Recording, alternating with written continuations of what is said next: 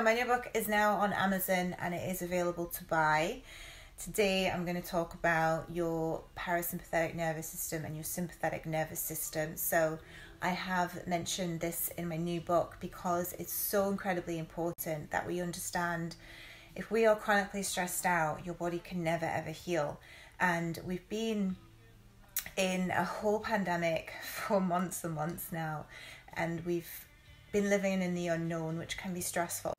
We've got stress, we've got anxiety, we've got worry, we've got fear, and these are negative emotions which create the cortisol to rise up in your body, which creates disease and illness and lowers the immune system.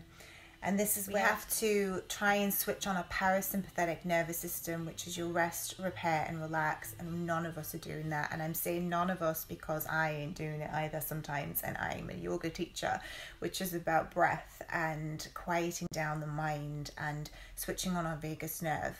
But unless I'm doing yoga, I'm like an overachiever. I want to be doing things. I've just written a book. I've just finished my Pilates certificate. I'm a goer. I do things all the time.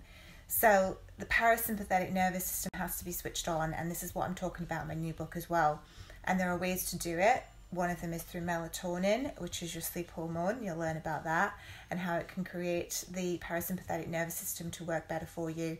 And also the switching on of your vagus nerve, which is your wandering nerve, which runs from your gut all the way up into your brain and other parts of the body as well. But that's the one that we want to mainly focus on.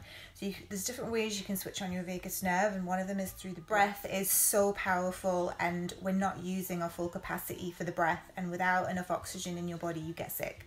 And that's what we also need to be thinking about, is how much oxygen are you getting into your blood to create healthy cells, to create a healthy bloodstream. We're not breathing properly. So to get that vagus nerve on, also you can hum, you can sing, and there are so many different ways to switch on the vagus nerve. So I'm covering a few of the ways in my new book.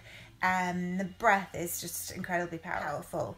So whenever you breathe, when you breathe in through your nose, that's going to re-energize. And then when you exhale, you're getting rid of all your crap in your body.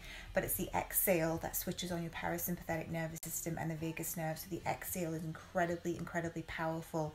And so with breath, you want to be thinking about, this is what I do sometimes in my yoga classes. So you breathe in for a count of 4 and you pause the breath and hold it, for a few seconds.